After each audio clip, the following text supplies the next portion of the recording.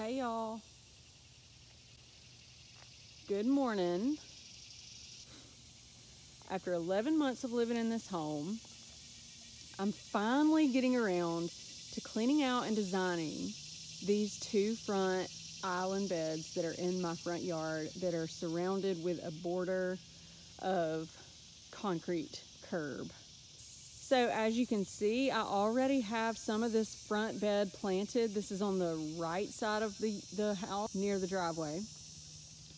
I tried to video that first part of my planting this, but my phone died. So anyway, I'm going to explain to y'all what I'm using and a little bit about my thought process. So over here on the very end, we had about, I guess, a third of this bed from about here to here was full of old camellias, as well as some old overgrown raggedy looking drift roses that were the hot pink, almost red color. So there were several of those plants that were in the ground here on this very right side.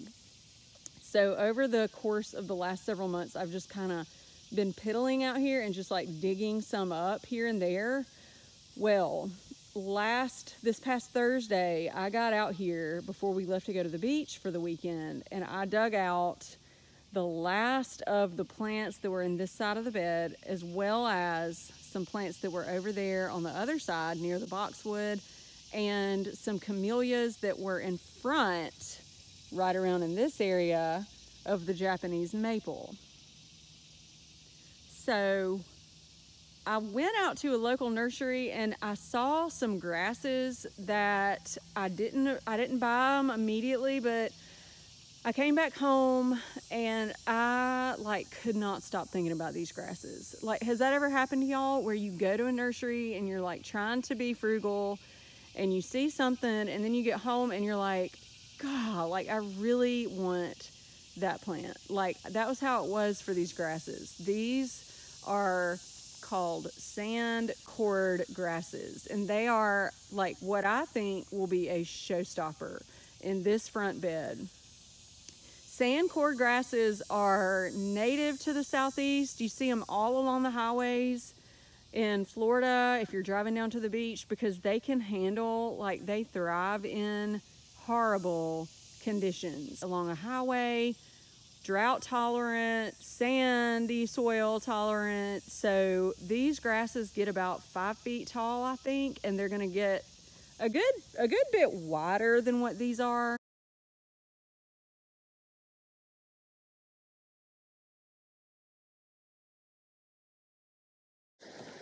So I've got 3 of the sand cord grasses in kind of the right middle of this bed. And you can see right there, I dug up what was a rotted stump, and I think it must have been a pine tree because it was a really big stump. So then on the other side, over here on the curve of this bed, I've got 3 bubblegum pink knockout roses, which I have just drank the knockout rose Kool-Aid because I really like them now. I hadn't always liked them, but I put the one over there in the other bed that y'all saw, the transformation bed video. I planted 1 bubblegum pink knockout rose. It's just doing great, and I love the color, and when they're tended to, they can look really, really pretty. And they have this bluish tint to the foliage. So when you put it up next to something that's just that more traditional green color, like, it really does look blue. So I thought that 3 of these would be a really good choice to kind of have over here on the end to give it more of like an ethereal, kind of more playful look.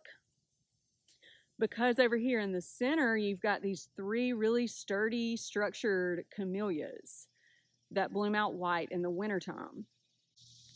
And so anyway, I have a really great cleaned out front part of this entire bed.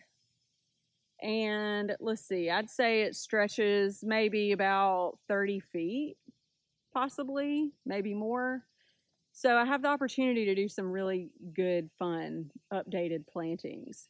And so what I'm thinking about doing for this front row, and not necessarily in just like a very rigid line, but just kind of dotted throughout this little bed, are some Frances Mason Abelia. I already have one in the ground. It was not thriving where it was because you can see all of these bare limbs. So what I'll probably do is, now that I've transplanted it, I'll come in and I'll sacrifice the blooms and that foliage because it doesn't look that great anyway, and I'll cut it off, and it'll leave a lot of the bare stems, but what that's going to do is force leaves onto those bare stems. So in a matter of weeks and months, it's going to look like a really full, lush plant, and I can throw some fertilizer on it, and it should really come back looking great. So I was thinking Frances Mason Abelia, knockout roses, sand cordgrass. You've got for your top tier, your tall layer, okay, you've got the Japanese maple, which is a bloodgood. And then you've got 3 large, mid-size, not large, but mid-size camellias. And then in front of this Japanese maple, what I'm thinking is Lime Hydrangea, little lime, little lime, little lime, to give me a fluffy look in the front of that Japanese maple, okay? And that will take up this space. And then over here, I have some azaleas, some encore azaleas, autumn carnations that are not getting enough sun where they are. So I'm going to put autumn carnation. Those bloom bubblegum pink, by the way. And I kind of just figure out a few places where I can put some autumn carnation in that get about 4.5 to 5 feet tall and wide, I believe. And then also kind of do the same thing over here, the Frances Mason Abelia. I have 20 Frances Mason Abelia I counted in this landscape, and they're all planted in these random places. But what I'm going to do is plant them all kind of in like a mass so that you can really see them shine. And so that's what I'm thinking for this bed over here near the driveway. If you look at the house, it's a very traditional home.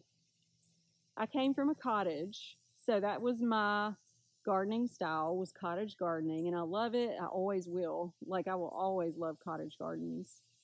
But it's important to me also that my garden and my landscape really agrees and complements the style of my home.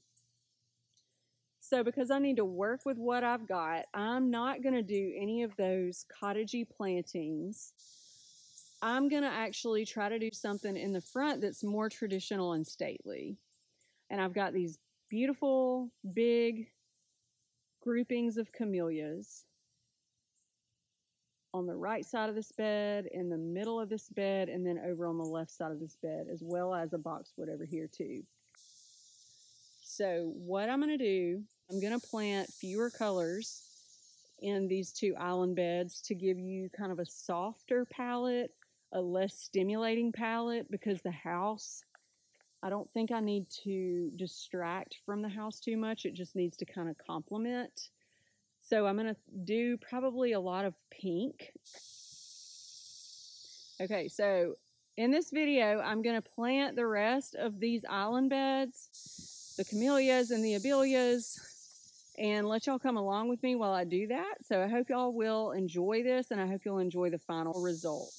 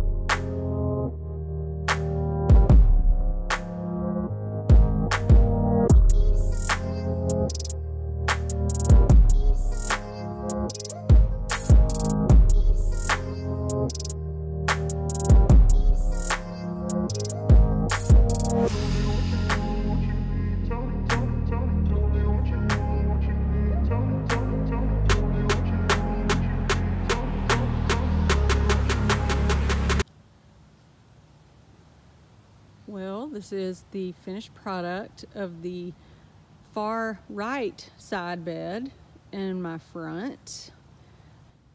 I added in a few surprise elements. The creeping phlox that was planted in the front of my house over in that front bed was not doing so great, and I moved it into this bed near the driveway, and it's actually going to fill in one day in the future. Each of these will get to be about 18 to 24 inches in width and maybe about 6 inches tall, and in the springtime it'll bloom out hot pink, and it'll just be a blanket of hot pink one day, and I'm looking forward to that day. Linda Votter has a lot of this creeping phlox in her front yard, but she has the emerald blue, which is actually a little bit of a lavender color.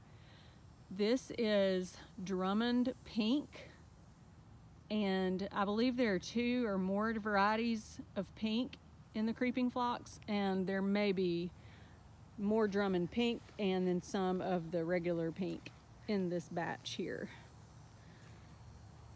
So I think that's going to really be nice one day when it's all covered. Then you know about the knockout roses, and then here to kind of fill in some space and give me that chartreuse and that textural contrast, I used 3 touch of gold hollies, which I already had planted in my landscape, but they weren't really happy where they were, and I just thought they would make a better impact in this front garden bed.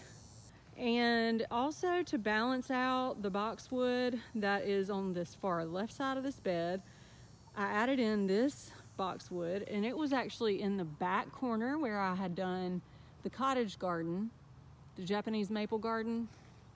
So this is now in the front of the house, getting a lot more center stage attention. And then along the front of the bed, I put 4 Frances Mason Abelia. But I think that they're pretty showy. I really like the Frances Mason. It's got nice little white blooms, and then kind of a peachy color, also red stems.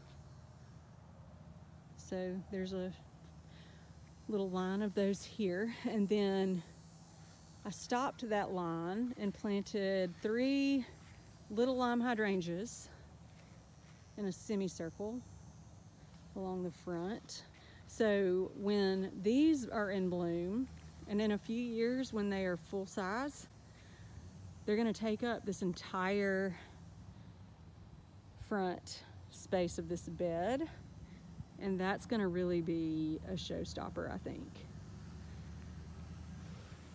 And then I came along with 3 more Frances Mason Abelia over here on the far left, and also 3 of the Encore Azalea carnation variety.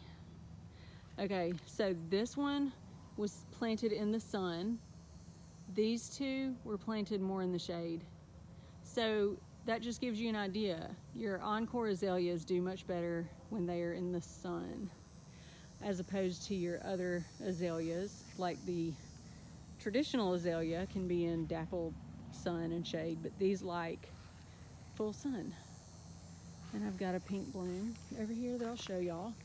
So it's a pretty little bubblegum pink bloom. And for the mulch, I used just fine pine. It's actually not really fine. It's kind of in the middle of the nuggets and the fine pine, but it is it's a natural organic pine mulch.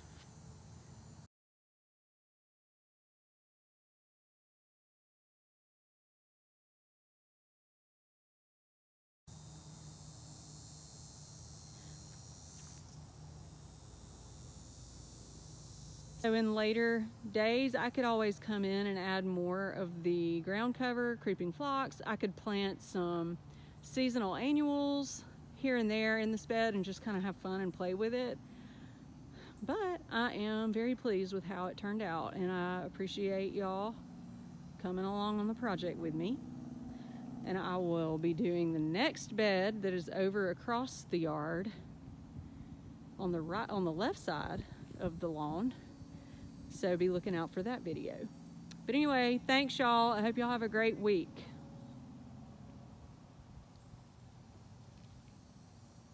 Talk to you soon.